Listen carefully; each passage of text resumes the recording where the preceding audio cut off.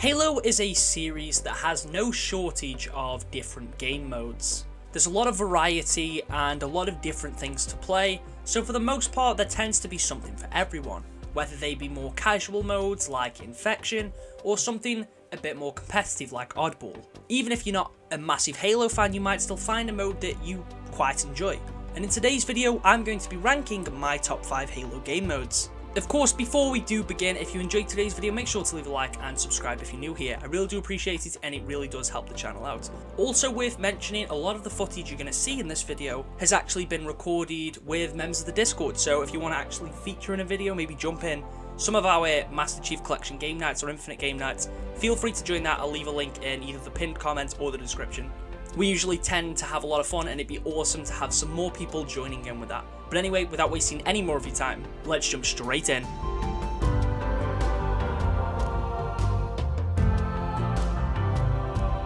At the number 5 spot, we have Dominion. It's a pretty fun mode that was introduced in Halo 4 and only present in Halo 4, sort of. It's one that I remember having a lot of fun on when Halo 4 was originally released, and something that I always go back to when playing Master Chief Collection. The best map for it is definitely Exile, but it can be fun on some of the other maps too. Essentially, in concept, you're capturing different zones and then fortifying them. You need to capture the zones which then generate points for your team. If you capture all 3, you can then wipe out every enemy player and instantly win the game, or you can win by points. The bases that you capture will be fortified with turrets and even vehicle or weapon spawns. Sometimes there might be a Wraith or a Banshee, and it's pretty fun overall. You're not just capturing the bases to win the game, you're also capturing it because it's going to benefit your team massively with the loot that it provides. And this is definitely a game mode I'd love to see return in some capacity. I mean, they could easily do it with the banished turrets that are present in Halo Infinite. Maybe if we had some maps that were designed for it, that could be pretty fun. But who knows, someone might create it in Forge. I really hope so, because this mode is awesome. It's definitely one of the best big team battle modes, but it's not the best. At the number 4 spot, we have Capture the Flag. Now, I more so prefer the big team battle variant, but as a whole, Capture the Flag is one of the most intense, adrenaline-fueled modes within Halo. It's definitely an iconic one. It's been present since day one, and I think it was also kind of boosted in popularity by Red vs Blue a little bit. But Capture the Flag is one of my favourite modes to play, obviously, that's why it's in this list. And it just puts you in some really intense scenarios, which I absolutely adore. It's always terrifying when you're playing in an arena match. You have the enemy flag, but they also have your flag, so neither team can cap, and then it's just a matter of which other team can return their flag first. There always tends to be a lot of strategy involved, especially depending which maps you're on. I think when it comes to big team battle, it is definitely, again, one of the best big team battle modes. It's always insane when you've got your teammates pushing with like warthogs or scorpions, trying to push the enemy flag and seeing if you can pull this attack off. As it stands right now, it's currently my favourite big team battle mode to play within Halo Infinite. I absolutely love Infinite's Capture the Flag. And although I'm not as fond of Arena CTF, that's still really fun too. There's been a few times where I've streamed and we've done like 6v6 CTF on Breaker, and it is so chaotic, but that really adds to the fun of it. And I mean, when it comes to playing it on Big Team Battle, there's such iconic maps to play it on, like Valhalla, Fragmentation, or Blood Gulch. So it is straight up just one of the most iconic modes from the franchise. It's a pretty iconic mode within gaming, and it's always fun. No matter what game mode, no matter what map, no matter what game it's on, Capture the Flag is always a blast. Slicing its way into the number 3 spot, we have Infection. Infection's just terrifying. We've seen so many different versions of it throughout Halo's past. It was introduced in Halo 3, and in Halo 3 it's fine. It definitely took some fine-tuning to get it to the amazing point it reached in Halo 5, I would say Halo Infinite if we had it, but Infection is definitely one of the best social modes to play in Halo in general. My personal favourite version is Halo 2 Anniversary. I think it takes all of the best elements of Infection, the fact that the infected look like the Flood and have that really cool infected red energy sword. The gameplay also feels very quick and, again, really intense. I don't think there's anything more terrifying than seeing the last man standing thing pop up on your screen as you then notice several red dots heading towards you in your radar. I really can't stand Infection in Halo Reach, but to be fair, I don't really like Reach's multiplayer in general. As I said earlier, Halo 3's was fine. Halo 4's was like a really cool twist, but it kind of ruined Infection custom games, which is a shame. But Halo 4's, I don't think I will ever be able to get the sort of screaming, laughing sound that the infected make on Halo 4's as they like sort of thrust towards you. It's just horrifying.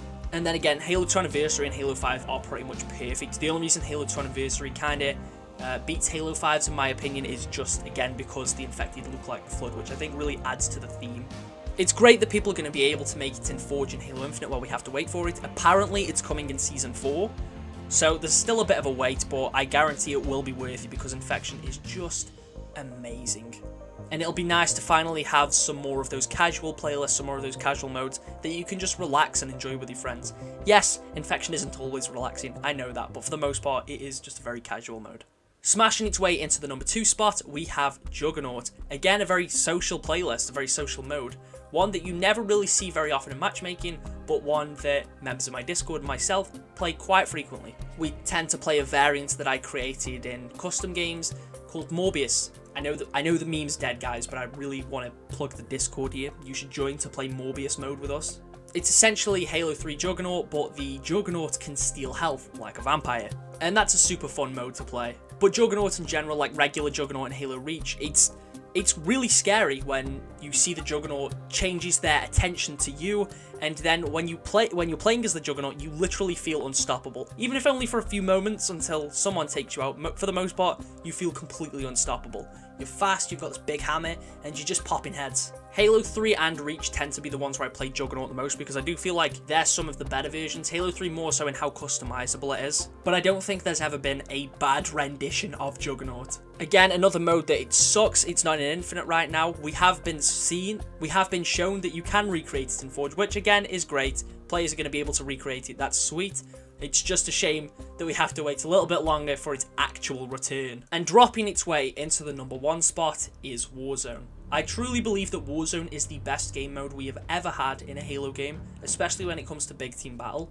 The mixture of PvP and PvE is absolutely perfect, and then if you want to take it a step further, there is Warzone Firefight, which takes all of the elements from Warzone like the Rex, but implements it in a much more PvE casual way. Yes, Warzone does have one glaring issue, which is the monetization of it and the Rex in general, but I feel like if it was something they could bring back, it's something they could do pretty well without monetizing it, basically making it a bit similar to how Star Wars Battlefront 2 matches work, where you earn points in the match that you then use to summon in different items. I know that is what you do in Warzone, but I mean without paying for the items first. I have a lot of memories attached to Halo 5 and this mode. I didn't realise I was nostalgic for Halo 5, but playing Warzone recently, which I'm very surprised I managed to get a game, but playing it recently to get footage for this really made me realise how fun this is. Sneaking into a base and taking out the Marines inside, and then capturing it and then defending the base with the Marines that are now on your side, or going off and fighting mini-bosses like Warden Eternal or Tankmaster Rock. Some of the level design for it was pretty solid too for the most part. There were some that I really hate, but this is one mode that I really desperately hope they bring back in some capacity. This was Big Team Battle 2.0, not what we got in Infinite. Honestly, what we got in Infinite as a whole kind of feels like a step back, but Warzone was Big Team Battle 2.0. Even though the overall player count wasn't much higher than what we had before, because you had the PvE elements sprinkled in there, it just felt like a massive mode, and I really hope they consider bringing it back. I'd love some blend of Warzone and Invasion. I think that would be perfect. Imagine you've got like one team that is playing as elites and they're pushing with like squads of grunts, whereas the spawns are defending with Marines, and it has some kind of rec system. That would be perfect. But anyway, those are my picks for my top 5 Halo game modes. Let me know your list down in the comments because I'm curious to hear what everyone has to say.